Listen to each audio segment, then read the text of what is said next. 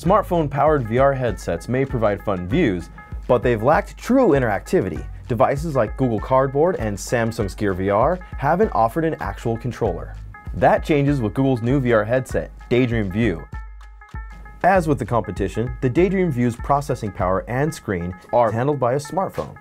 So far, it's only compatible with Google's new Pixel Android phones.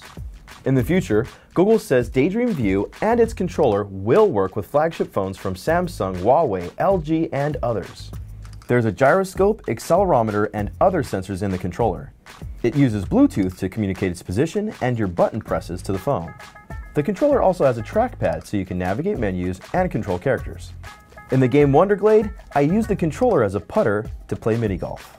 In Google Street View app, I used the controller to choose where to jump in 360-degree scenes. Mekorama gives you puzzles you have to move around to solve. The controller becomes a wand for you to point and click where you want to go. Sure, the controls and the immersiveness on more expensive and sophisticated PC and console VR systems are better, but the phone-powered Daydream View costs only $80, and you don't have a funny cable sticking out the back of your head.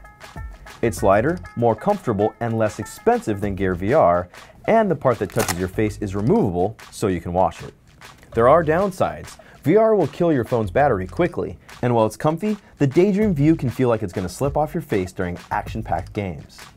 Google says there will be 50 remote-friendly Daydream View apps and games by year's end, but that's still far fewer than the 150-plus apps and games found on Gear VR.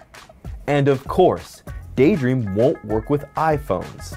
Despite its limitations, Daydream View is still the best smartphone-powered VR experience so far.